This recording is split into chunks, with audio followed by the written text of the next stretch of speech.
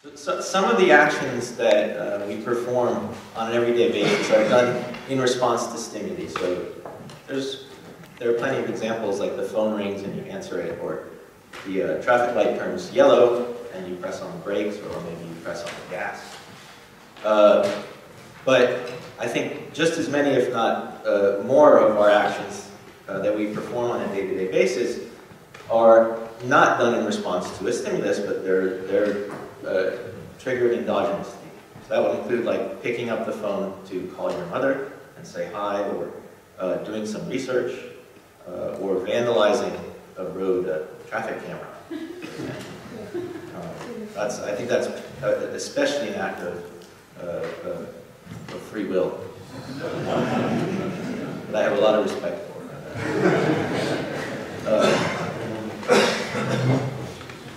So, and a key theme in my talk will be not just about what we call self-initiated actions, but about the precise time of onset of the self-initiated action. So I'll give you just a simple example. You're drinking your morning cup of coffee and reading the newspaper, and at a given moment you reach for your cup of coffee to take the next sip. The question is, why did you initiate that reaching movement precisely when you did, and not say 200 milliseconds earlier or later? Right? That may seem like a nit, but you'll see it will become important later in terms of explaining where the readiness potential comes from, which is what I'm going to be talking about. So the first to study this sort of thing, the first to study self-initiated movement in my mind was Kornhuber and Deka, with their discovery of the readiness potential, which I think needs no introduction in this room. Is there anybody who doesn't know what the readiness potential is? No, okay, I don't think so. It has since been observed at the single unit level as an increase in firing rate in individual neurons in the pre-SMA of epilepsy patients, implanted patients. And it's also been documented in primates, rodents, and even crayfish, an invertebrate, has a readiness potential, which they call a readiness discharge. About 20 years after Kornhuber and Deka's discovery, we have the work of Benjamin Libet, equally if not more famous, and I think this also needs no introduction in this room. This was Libet's work arguing that the initiation, or the initiation of the action in the brain happens long before we're consciously aware of our own urge or decision to initiate the action. So these two studies, and many others that have followed them, have led to what I caricature here as the prevailing view. So somewhere quite far back in time is a decision, presumably at the point where the readiness potential, where the onset of the readiness potential is, if you can find an onset with this study. And the rest is outcome, or what's called planning and preparation for movement. This is what people refer to most often. And then, of course, somewhere late in the game is when the self becomes conscious of the decision to move. I won't speak as much about that today. But I think what's surprising is that more than 50 years after the discovery of the readiness potential, we still lack a precise mechanistic account of what this thing means, beyond catchphrases like planning and preparation for movement. So I'd like to offer a new perspective, a new interpretation of what the readiness potential is. Now, some of you in this crowd have already seen this thought experiment, but for the benefit of probably the majority who haven't, I think it's worth doing. This is sort of it's a thought experiment. It's what Dan Dennett would call an intuition pump. So it's not a perfect metaphor, but hopefully it gets the intuition across. So the idea here is that it's flu season, and you want to study the etiology of the flu. You're interested in what happens in the days and hours leading up to the onset of flu symptoms. So you take a cohort of people at the beginning of flu season, and you outfit them with one of these bracelets that's measuring their vital signs once per minute all throughout the flu season, and saving that data. So it's reducing it all to, say, one number, which is sort of like your health points in a video game, right? And then if the volunteer gets sick with the flu, they press a little button on the bracelet, and that marks the time that they feel, oh, I'm aware now that I'm sick with the flu. So these are just some example traces, data from a few of the subjects, and I'll just point out a couple of obvious points about these. One is that, well, you can see that they're relatively healthy, and then where the arrows are, this is where they came down with the flu, so their health drops, stays down for a while, and then comes back up. But one thing you'll notice, first of all, is that these lines are not flat. They vary. If you want, they're a bit noisy. Right? So that there's some intrinsic fluctuations in your health score. Even when you don't have the flu, your health score is varying in a sort of slow, drifty kind of a way. The other thing you'll notice is that everybody got the flu. Right? Well, that's not true. What the point I'm trying to make here is that in this exercise, we're only interested in the ones who got the flu. So the ones who didn't get the flu, we're not looking at their data. Right? And that's actually a problem. I'll come back to that later. But this is the way we do self-initiated movement research. Right? We only look at data epochs where movements happen. We don't know what to look for otherwise.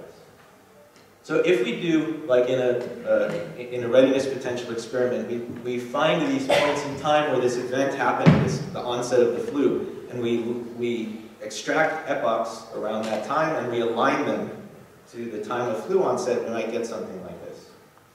And then this is, I actually wrote, you're welcome to this is a simulation that I wrote in MATLAB. So I didn't just Photoshop these lines, I ran this as a sort of simulation.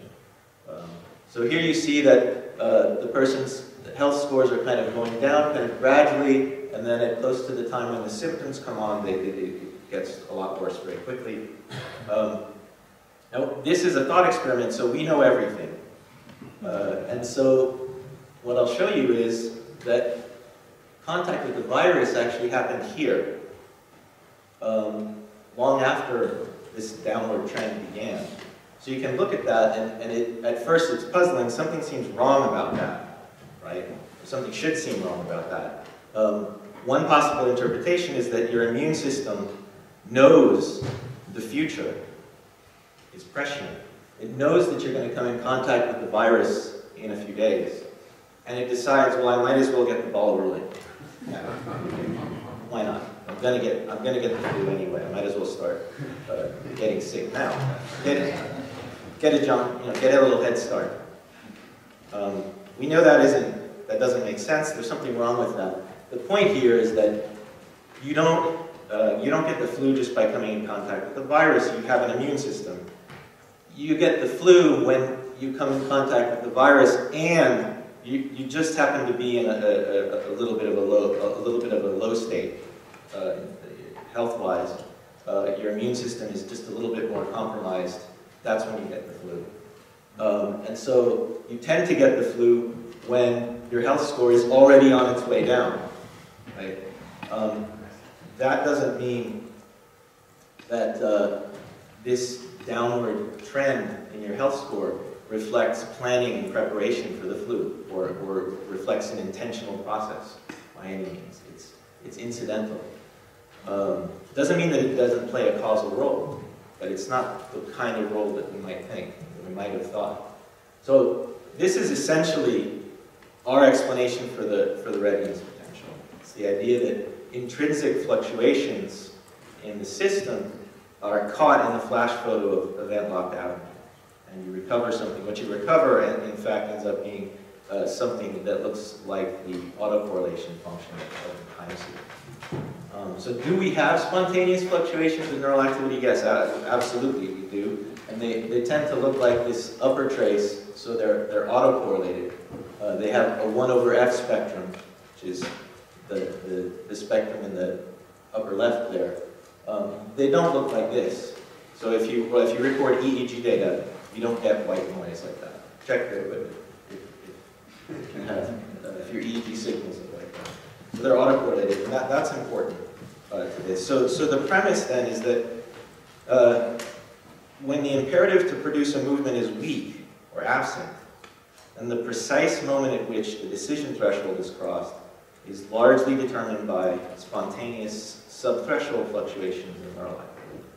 So in a task like Libet's, the imperative to produce a movement is quite weak. You're telling the subject you can move whenever you want to, and it's sort of up to you. Just wait a while and move.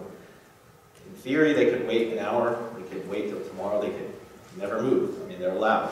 Those are the instructions. But in actual practice, when you do these experiments, even though you tell them that, and even though you tell them that there are no rules, there are no limits, no one ever waits longer than about 20, 25 seconds to produce a movement. That's simple. It's tied to the demand characteristics of the task. They know they're there. This is a task about movement, and they know that I'm expecting them to move sooner or later.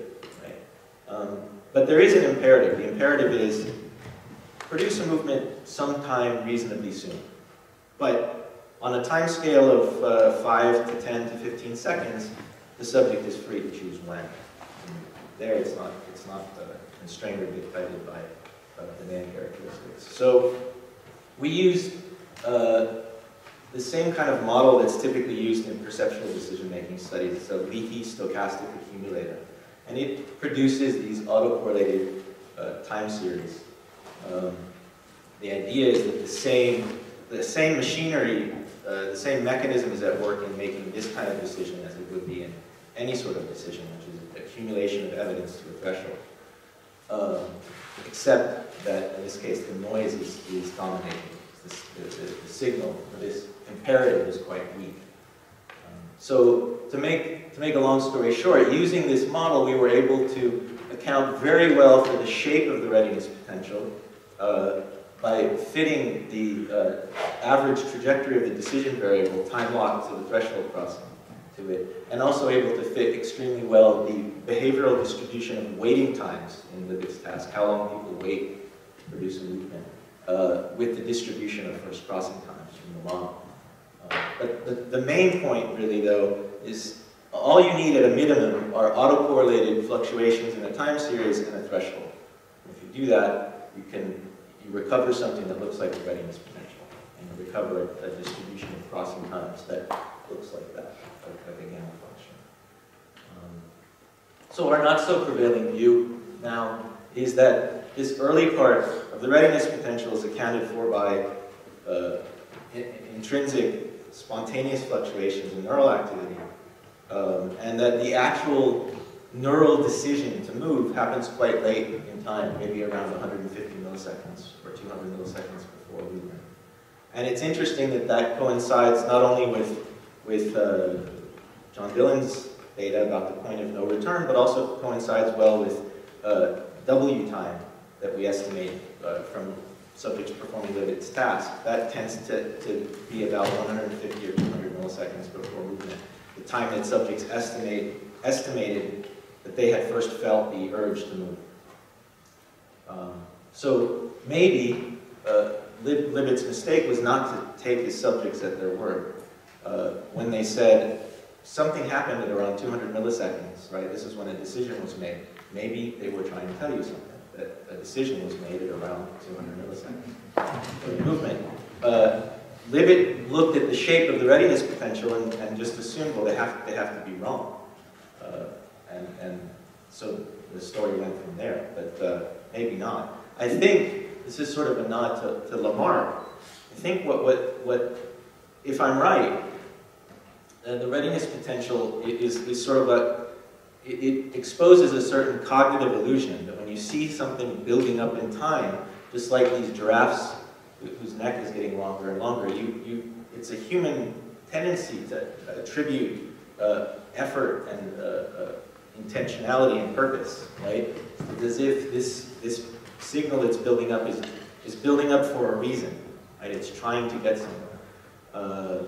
Ours is more of a selectionist account, right? Rather than a Lamarckian account of what this buildup reflects. So where can we go from there in the last 5 minutes? Well, if you wanted to do an experiment to tell apart movement from no movement, or learn to predict the onset of movement, right? You would want to collect some epochs with movement and some epochs without movement and compare them.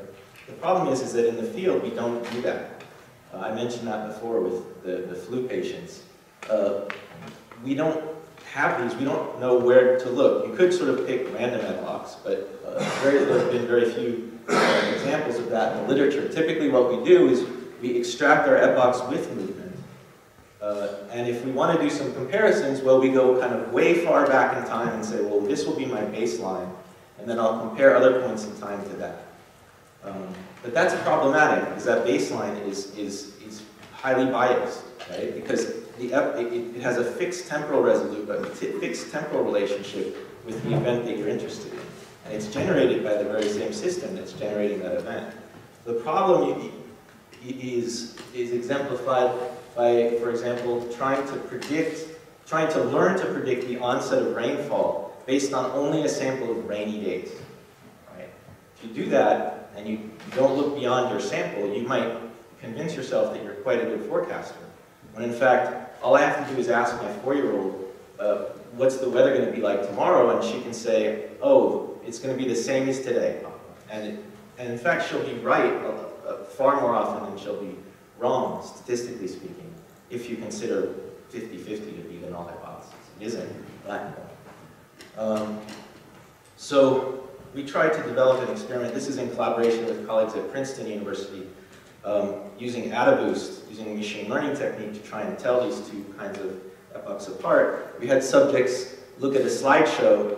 Some of the slides were advanced manually by the subject pressing a button, and some of the slides advanced automatically, and the subject just waited.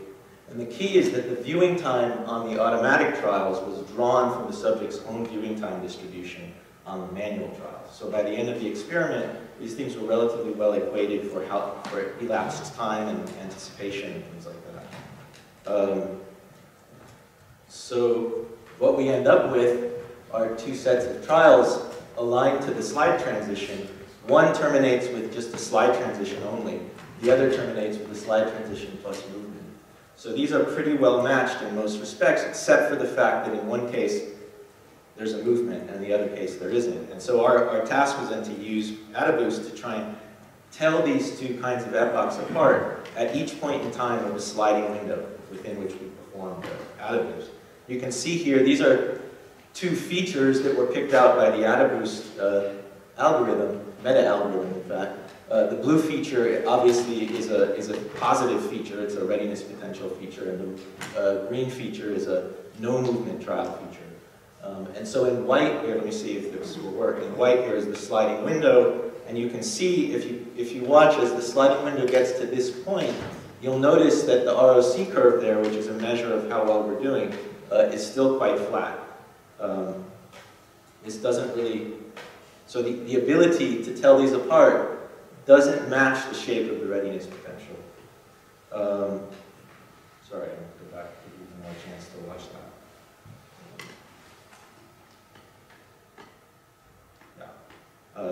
And of course, AdaBoost does extremely well just at and after the onset of the movement. So this is what it looks like here. It doesn't look like the readiness potential. It's quite flat, and then very abruptly, the ability to tell these two apart lurches upward to near ceiling, right, to near 100%. I'm only showing you 3 subjects here, but these were 3 special subjects who came in for multiple sessions, so that we had about 1,400 trials per subject. From those 3. So this is the readiness potential from the same subject on top and the readiness field from MEG recording on the bottom. So you can see there's no sign of this long tail in that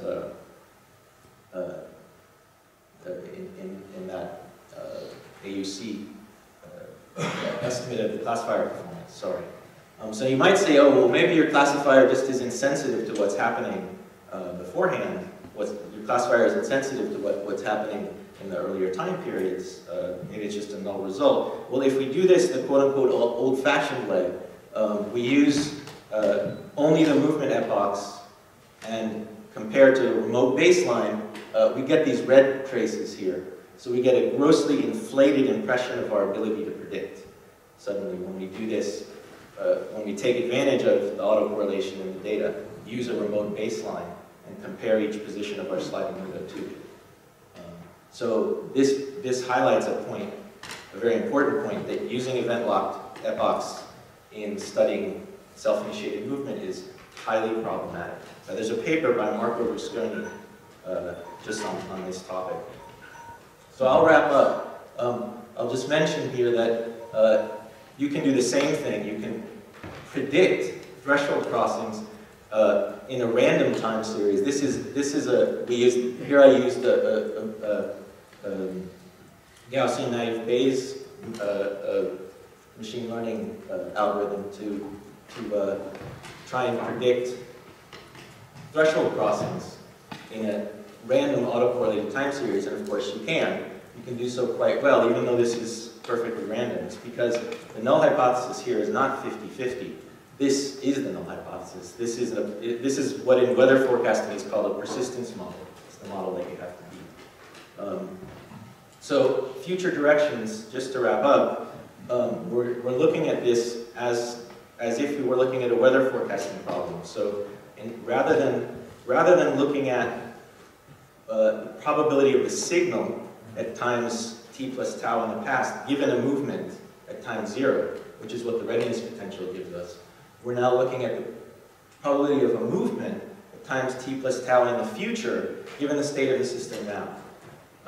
And building these distributions takes a lot of data. This is an idealized one from simulated data, but this is what this looks like. And it doesn't lie. So it will not give you an inflated impression of your ability to predict.